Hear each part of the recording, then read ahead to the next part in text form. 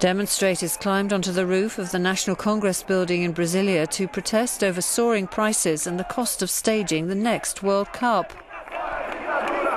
Thousands marched through at least 10 of Brazil's largest cities in a wave of discontent at what they see as the wasteful use of public money.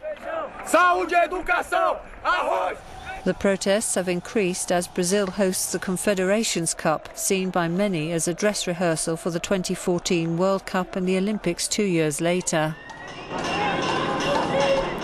Flagging up the billions in taxpayers' money spent on new stadiums, protesters have also expressed anger about inequality and corruption, demanding higher public spending on health and education.